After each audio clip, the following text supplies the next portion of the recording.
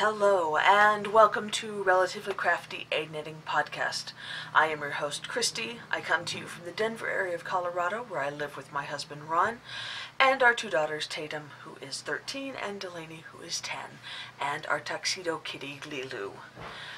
And I'm going to tell you right now that there is going to be some background noise, and I apologize for that, but they are tearing out our plumbing outside. And they're making lots and lots of noise with it, and it is already late in the day, so it's 3:15 in the afternoon here, and so I need to get this going. I don't really have time to wait for them to finish. So I do apologize ahead of time for any banging noise you hear. Now, the tearing out of the plumbing is a good thing, because we've had issues. We live in a townhouse, and we've had issues with the us and the neighbors on either side having flooding in the basement. It's not something that happens every month or every other month. It's, every 4 to 6 months the basements, the sewage backs up, and they back up into our basements, and it's been an issue, and the HOA hasn't fixed it until now. We had a different HOA that changed last summer, and this new HOA seems to be taking responsibility, which is really nice. So they are tearing out the plumbing. There's a spot underneath the parking area that that's where the blockage keeps happening, and so they're tearing it out and redoing it so that it won't be blocked anymore, and hopefully we won't get any more poopy water in our basement, which is a really good thing in my book. I will put up with some plumbing and construction outside my house if it means that I no longer have to be woken up to the geyser of foul sewer water in my basement anymore. If you are looking for me, you can find me on Ravelry as Cristi-Lael and on Instagram as Cristi-Lael without the dash. I am also Cristi-Lael without the dash on Goodreads if you are a reader. And we have a Relatively Crafty Podcast group on Ravelry where we have giveaways and knit-alongs and fun chatter. We are currently having our wonderful winter warm-up KAL, which goes from the beginning of winter to the end of winter. So you have a couple of weeks left. I think it's March 19th is the last day. And you are encouraged to knit anything or crochet anything out of worsted weight or above, or make a blanket. I guess /or, because you can knit something or crochet something out of worsted weight and then also make a blanket if you wish. And the blanket can be out of any weight of yarn. Okay, so I guess that is all the administrative stuff. I want to well, I was going to say I want to apologize for the lateness of this video, but it's not really going to be put up any later, or much later. I am recording late in the day because this morning I took my first CLEP test. If you're new to the podcast, I have just finished the classes for my bachelor's degree in accounting from Grand Canyon University, and I am a few credits short, and so I can either take 4 more classes or I can take a CLEP test.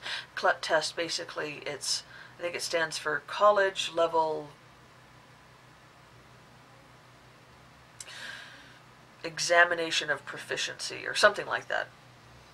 And basically, if you pass the test, you say, I already know everything that I would have learned from taking this class, so they'll give you college credit for it without having to take it. And it's quite a bit of a financial boon, I guess you could say, to take a CLEP test or take a couple of CLEP tests. The classes are about $2,000 each at GCU, and while I don't have a problem paying that for, the accounting classes, because I learned so much when it comes to things like human growth and development, which aren't really going to help me much with my degree, and so I can pay about $100 and take a CLEP test, assuming, of course, that I pass the CLEP test. And I've been very nervous because I don't really test well. I feel like as I've gotten older, my the ability for my brain to sponge and retain information has diminished, and so I was very nervous about not being able to retain all the information. And that anxiety that I was already having from having to take the test was exacerbated when I discovered that the study guide that I had purchased and had been studying from didn't really have as much information on it as the test had, and so I didn't go into the test feeling very prepared, and I was concerned that I was going to fail, and I was going to fail the easy test that I have to take, because the human growth and development is the easy one. I also have American literature and natural sciences and social sciences, and so anyway, long story short, too late, I know. I went into the test this morning terrified, but figured, well, I'll just do my best. I studied as best as I could, and I'll just try my best, and I passed. Yay! I barely passed. I think you needed a 50, and I got a 53. That's not a 50%. That's just, I think, 50 questions right. I got 53 questions right, and so I made it. A pass is a pass. They don't go by score. They just go pass fail. So I passed it. I'll get my college credit for that one, and now I have only 3 left to do, and I will be completely done with my degree. So anyway, that is the reason why I am late, because I had to deal with that, and then I had to celebrate with a friend of mine. So anyway, okay, let's go ahead and get into the knitting. I do have an FO this week, thankfully, although I only have the one, but it is a cute one. I finished my Hippo for Valentine's socks. So this is the 2018 version of the Hippo for the Holidays that Lauren at Lolo Did It has been hosting. I did it last year, and I wasn't going to do it this year, but I've kind of fallen into it. I still haven't decided if I'm going to do it for the full year, but I'm going to do it for now. So this is Hippo for the Holidays in her plush sock base, and I used, not Hippo for the Holidays, this is Hippo for Valentine's out of her plush sock base, and I used a maze in a little Lolo, which are her 20-gram minis, for heels and toes. I have to admit that a big reason why I am considering doing Hippo for the Holidays again this year is so that I can get a full set of the holidays socks with contrasting or coordinating heels and toes, because a lot of the holidays that I knit last year, especially the ones during the summer, I ended up knitting into other things. You know, I knit a KAL, I knit a couple of hats, I knit a pair of gloves. So yeah, I kind of want to have just a whole set of the socks with the heels and the toes and the colors. So we'll see. But I did enjoy these. I did them with my normal stripy recipe, Turkish toe cast on, toe up. I did a fish lips kiss heel. This is what I do when I have just a solid contrasting toe, or heel rather, and then I did 1x1 ribbing with a Jenny's surprisingly stretchy bind off, just my normal thing that I do with socks. The only thing I really changed with socks is the heels, and that only depends on if they are stripy socks or if they are solid, or if they are speckly socks. So yeah, love these. Glad that they are done. I finished them before the end of the month, which is always good. And that's the only thing that I finished. So, getting the whips. I'm just going to flash these real quick. I didn't do any work on these this week. This is the Rainbow Wanderer socks that I am knitting out of Bewitched Knits in the Rainbow Dash colorway. I put these on hold because I was just into other things this week, and so they just kind of sat up here. But I am still, you know, planning to get them finished. Hopefully by the end of March, I should have them done. We'll see. They're not as fun to knit on as I've mentioned before. They're not terrible, but they're just not quite as much fun. I know that if I sit down and just focus on them, for a couple of hours I will have at least the first one done. But yeah, I'll get to them eventually. And then my other sock whip that I have going, I believe last week I had showed you this finished sock. Yeah, I'm almost positive I did. So this is out of Quare Fibers in the Peacock colorway. Absolutely love this colorway. And I had just the toe cast on last week for the second sock. I've gotten a little bit further. I've focused a lot on my Valentine socks. So I got those finished in time, and these I don't have to finish in any kind of time frame. Technically, I didn't really have to have these finished by the end of February either, but I wanted to, so there's that. So yeah, so I will have these finished by next week, almost definitely for sure. Love this colorway so much. And then, in regards to my Boss sweater, which I had showed you guys last week, I was knitting it out of not last week, I showed it to you the week before. I was knitting it out of Art Yarn's Regal Silk, which is 100% silk. And the sweater, which looks like this, is designed by Jimenez Joseph. And it's gorgeous. It's a lacy short sleeve top, and I was excited about it. I love the look on it. Love the look of it, and I've seen it several projects done with women of all different sizes, and it just looks so flattering on so many body types. But I was knitting it out of 100% silk, and the pattern is written for a merino silk blend. And what I was noticing is that the fabric that I was getting was not what I wanted. And so, well, you know what, let me grab it so you guys can see it. Hang on. So I've been holding it in my single strand knitting sayings bag, which I absolutely love. And let's see, what's the front side? Here's the right side. This is what I had, and it's so soft. Super, super duper soft. Being 100% silk, it's like butter. But I'm just not keen on the way it's knitting up. Even though I'm on gauge, I can tell it's going to be too big.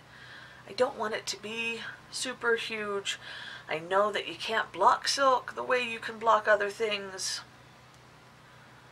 So I've decided that I'm going to frog this, because I would hate to go through all of this work with this lace and then not enjoy wearing it. So I'm gonna frog this. I went on KnitPick's website and I picked out their what is it? The Gloss DK? I think it's Gloss. That is their silk merino blend, and I'm gonna knit it out of that instead. So I'm not sure what I'm gonna do with 6 skeins of 100% silk yarn.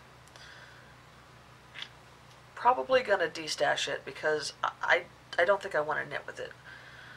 It would be great for, a shawl or a long scarf that you wanted to have to be very, fancy around the neck, but I'm not that type of person. So yeah, I will probably destash it. I'll sell it out of my stash to another knitter who wants to knit with it. I have 6 full skeins. They've all been wound, of course, because I was going to make the sweater, but I can reskein them and frog this, and then yeah, I will knit the sweater again when I get the yarn. It is one of the things on my bingo card, so it does have to get done this year. And I've wanted to knit it for a long time, so it would be good to knit this year, but just not out of that yarn. And then one of the reasons why about how I came to that revelation about not wanting to make it out of that yarn that I wasn't loving was because I was knitting on this, and I was loving this so much. This is my Snowflake, which is a sweater patterned by Tin Can Knits, which I am knitting out of the Verdant Griffin in Dirty Deeds Done with Sheep and Madagascan Sunset Moth. And I'm absolutely loving this. I haven't gotten very much further than you guys saw it last week, a couple of inches, maybe 3 inches.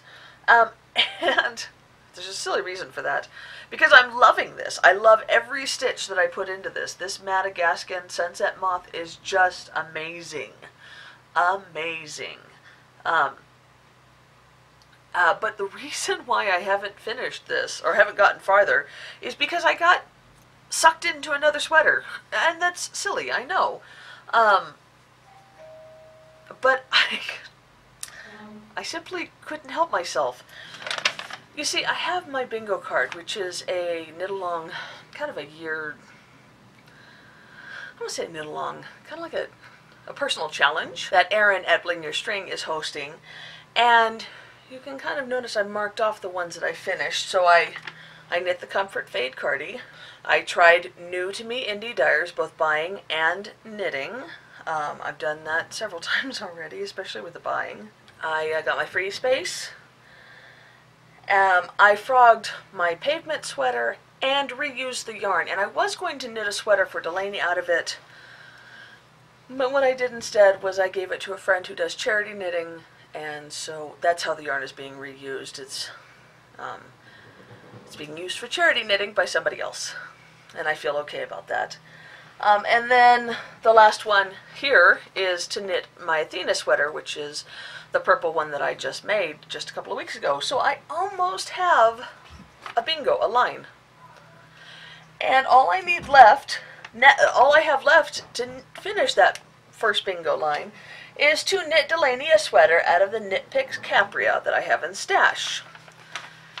And Erin so nicely pointed out that I almost had a bingo and that it would be great if I got one. And so I thought about it and I thought, yeah, it would be great. So I pulled out the Knit Picks Capria that I have in stash, and that is this is old, deep stash. I don't even know how I got it. But I had like a sampler set. And I decided to make it's some kind of like a nautical sampler set, mostly blues and blue-greens and this cream, and so I was going to make something for Delaney years ago when she was really little, and then I decided, too much time passed, so I went ahead, so I had to buy some more to make it to fit Delaney, and so I did, and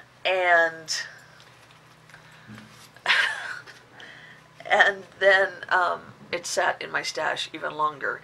And I knew that if I didn't knit this up this year, that she was going to outgrow what I could knit with what I had, and I was going to have to buy more of a yarn that I was just kind of meh about in order to make a sweater for Delaney. And so I decided, you know what, it's fine, let's just do it, just knit it. So I have, I had 2 skeins in cream, which is just a cream. I have 3 skeins in Hunter, which is a deep forest green. I had 1 skein in Admiral, which is a dark navy. 1 skein in Sea Spray, which is this light blue. And then the last skein I had was a single skein in Harbor, which is this color right here. This is all I have left of that single skein. And so I was going to do like maybe colored block sweater or striped sweater, and I found a pattern that I liked. The pattern is Arctic Coast by Gabrielle Dansknit, and it's knitting up very fast. And I'm just doing it in the colors that I have. So there you go. This is most of the body. You can see I'm using the Hunter, the deep green, as the main color, I guess, and then my contrastings are the other ones. And when I got through all of the colors, I asked Delaney what she wanted me to do. If she wanted me to go back to the white, or if she wanted me to do it in reverse, and she said to do it in reverse. So that is what I've done. So I will finish out the white stripes, and I think that will be the end of the body. I'll just do the button band, or the ribbing at the bottom, and then I'll use the hunter, and I'll do that in the hunter, and I'll use the hunter also for the button band. But you might notice there are no sleeves yet.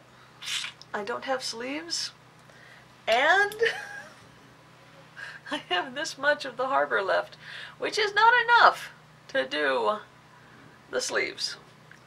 So I don't know what I'm going to do with the sleeves. I am not buying any more of this yarn.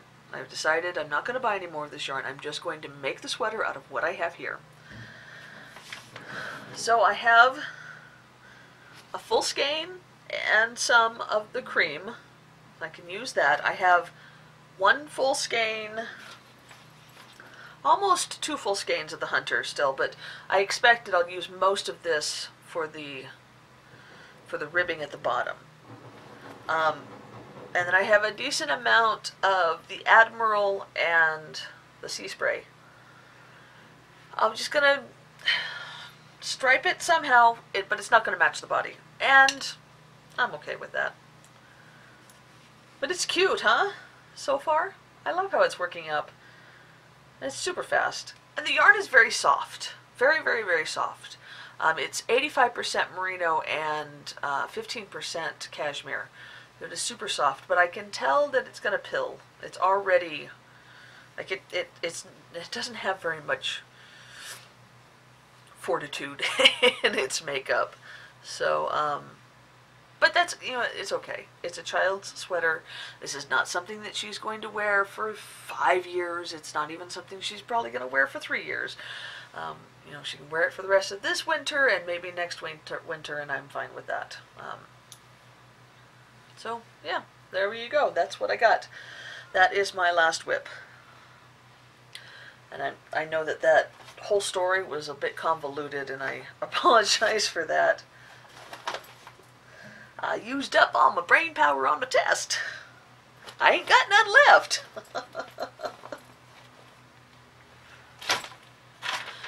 And when I finish it, I will have a full bingo. And my, let's see, what have I got? Oh, my snowflake sweater is right here, so that'll get me closer to that bingo. And then here is my Knitterly Things box of socks, which is a year-long project. And here is 6 hippos for the holidays, so I'm, you know, getting close to that. And then I have my rainbow dash socks are right here. So those are the things that I'm kind of working on currently. Oh, and my 3 oldest skeins, which I'm almost through 2 of those. So marking things off, and that's good. Okay, so that is all of the knitting. So I guess we'll get into yarn haul. And while I don't have quite the yarn haul I had last week, it's a decent size. First of all, I made an order from Knit Picks. I don't buy from Knit Picks very often, but I wanted to have some naked yarn that I could attempt to dye before I tried to dye better yarn, basically. So I got 2 skeins of their Swish worsted in the naked to try dyeing. I don't know the plan. If the dyeing comes out well, I don't know what I'm going to do with them. But it's 100% superwash merino, 220 yards worsted weight. And hopefully I can dye them into something decent. I'm looking to dye a sweater quantity of Cascade Eco that I used to have in a sweater, and now I want to knit into a different sweater. And I'm looking to get a semi-solid, so I will probably try to dye these as a semi-solid as well. So, yeah, yarn, blank yarn. Also in my Knit Picks order, I picked up 2 Sock It To Me cards. When I had done the fiber arts tag, I had mentioned that this is my favorite tool, knitting tool.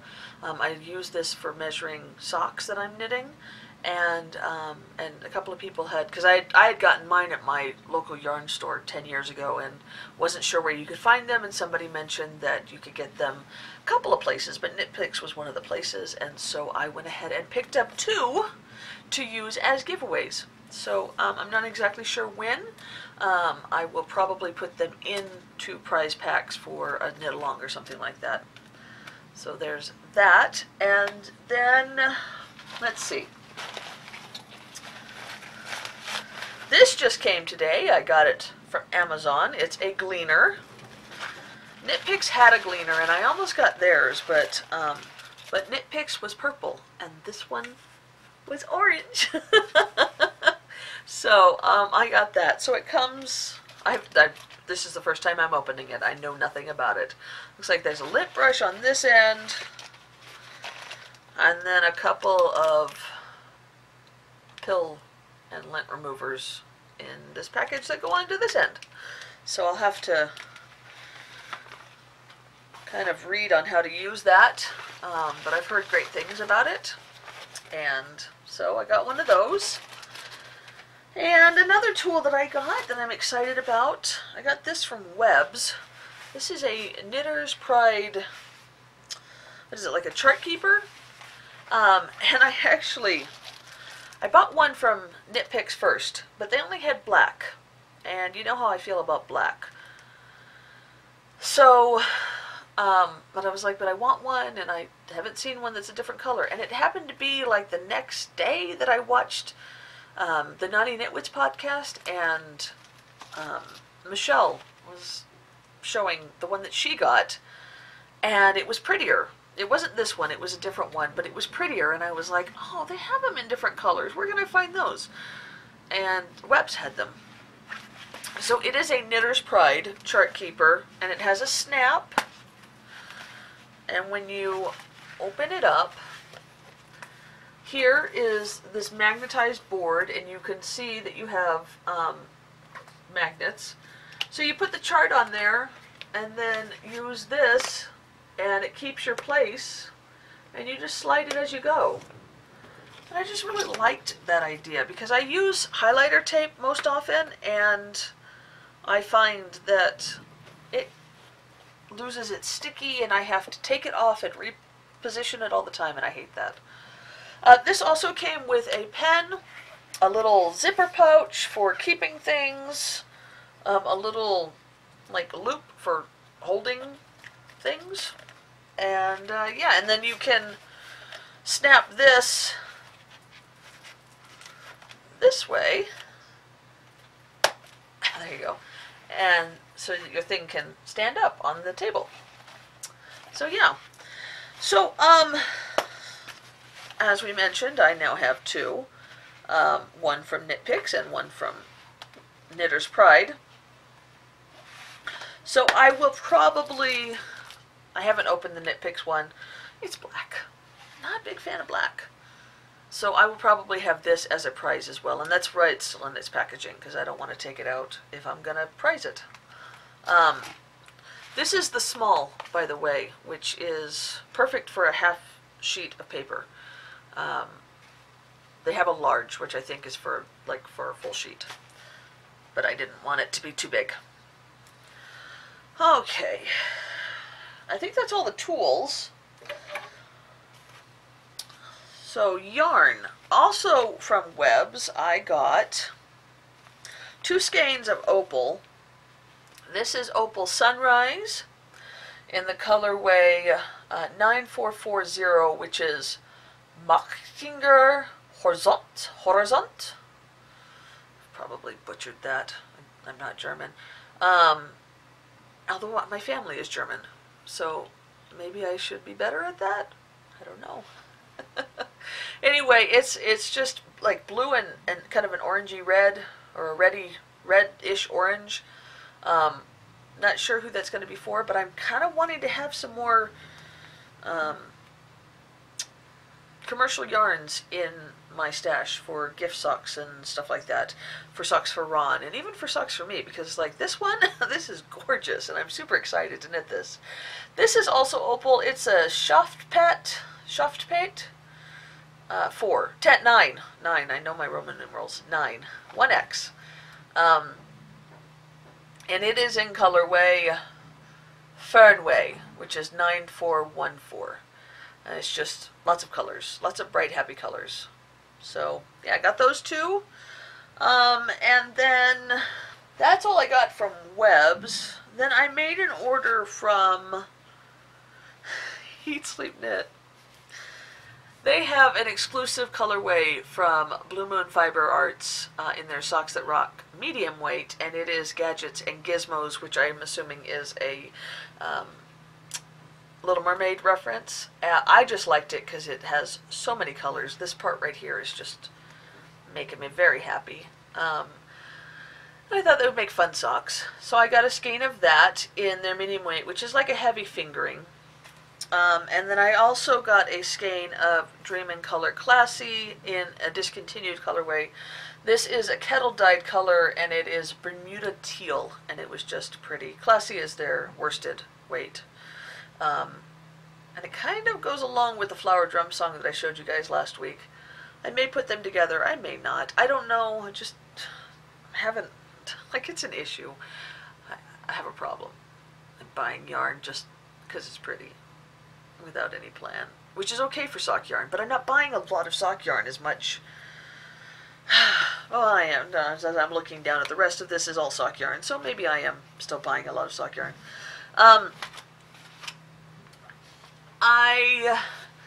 Part of the deal with the knit along that Desert Vista Dye Works puts, their annual Sock of the Month Club knit along, is that if you do it for 3 months, for each 3 months you get a up to a 30% off coupon.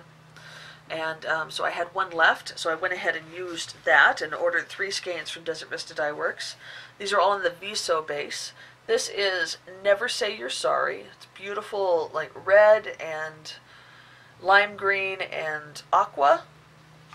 This one is Absinthe, which has got pink, purple, green, and like an orangey cream. I love that green. And then lastly I have Limpopo, which is orange, blue, and white. And these are all self-stripers.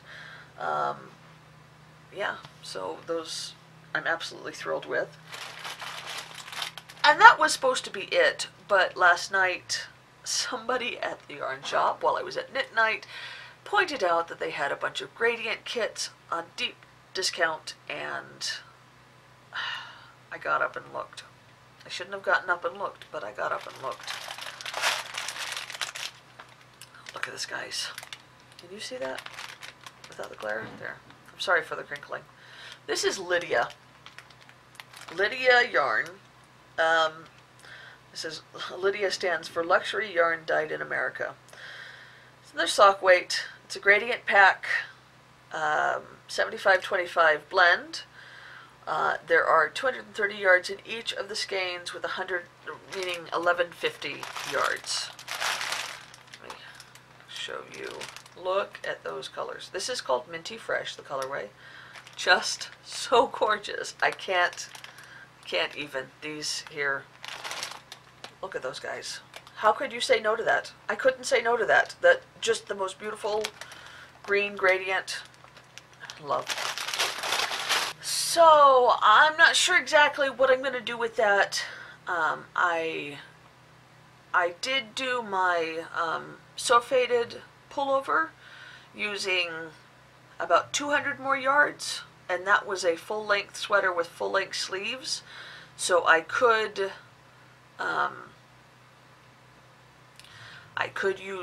make that with, with this gradient and use a shorter sleeve.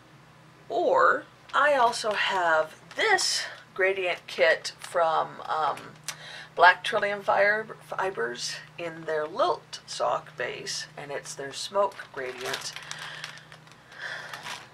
There's only 675 yards in this one, but I could put these together. Maybe stripe them.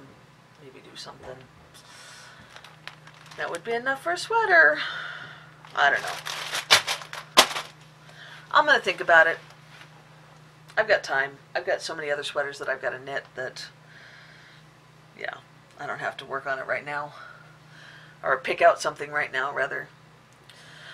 Okay, so that's it. That's all the stuff I've got. So let's go ahead and get into books. I have 2 books to talk about. The first one is A Man Called Uwe, which I had just started last week, but it was a reread. I read through it very quickly. I absolutely loved it. It is one of my favorite books. Uwe makes me laugh. Uwe makes me cry. I love him. And they have a Swedish language movie that came out in 2015 that I'm probably going to watch this weekend. But Tom Hanks is also producing an American version of this movie, and he's going to play Uwe, which...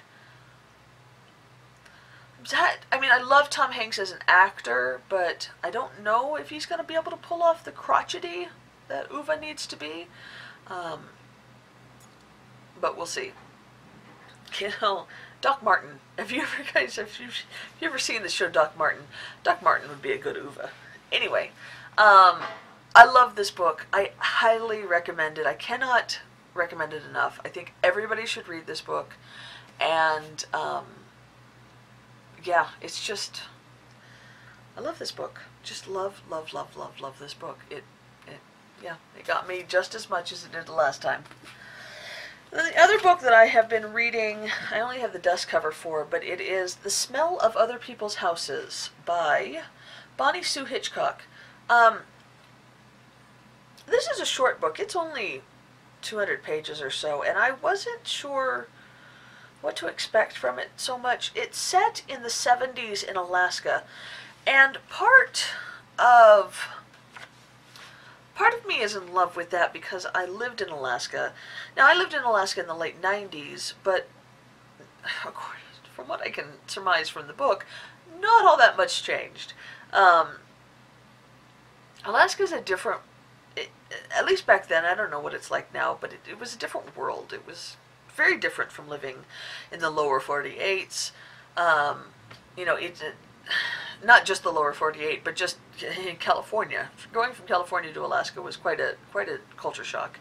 And I loved it when I was 20, living there. I didn't live there for very long, about 4 months, but it was such a great experience, and it's such a beautiful, beautiful place to be. So I am enjoying this book because of that, but it's a hard book to read. There's a lot of hard lessons, I guess. This is set in the 70s, as I said, and it follows 5 different teenagers going through some pretty harsh things. Oh, I guess it's 4. So the back says, 4 very different lives are about to become entangled. Ruth wants to be remembered. Dora wishes she were invisible. Alice can't bring herself to leave, and Hank is running away. They live in Alaska, on the cold edge of America, where each one must find strength, courage, and heart to survive. And, yeah, that's a good synopsis of the story. So, it's a quick book, but it's heavy, so just keep that in mind. But I am enjoying it. I think it's well written, and I'm looking forward to finishing it. And that's it, guys. I'm going to get this edited as quickly as I can after I clean up my mess, of course. And yeah, I hope you have a wonderful Wednesday. Rest of your Wednesday, however much of it is left at your end of the world. And I will talk to you guys later. Happy knitting.